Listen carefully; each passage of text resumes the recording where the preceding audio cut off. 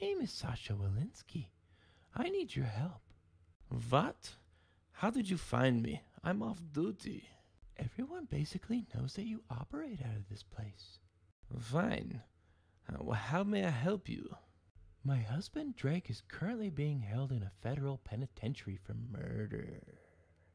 There have been a lot of murders lately, all on the same pretense. What did he do exactly? He allegedly electrocuted the mailman. Shit. That's what happened with all the other murders this week. Yeah.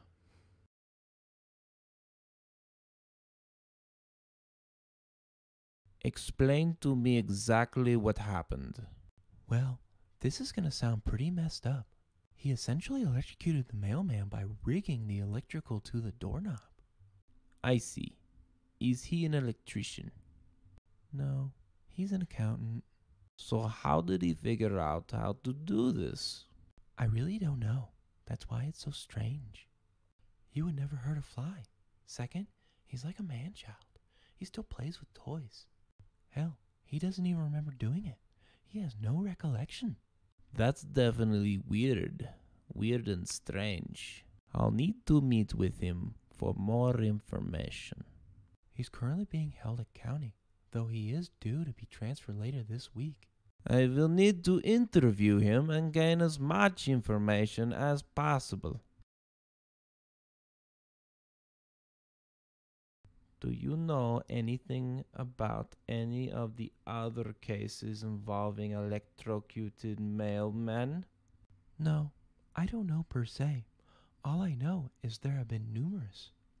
I guess I'll investigate this strange and supernatural phenomenon that has clearly taken hold of your husband, Drake.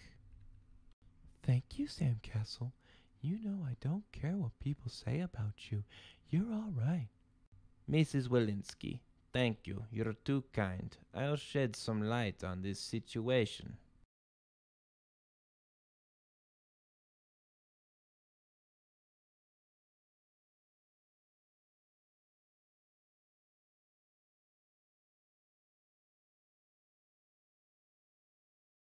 Good evening. Good evening to you.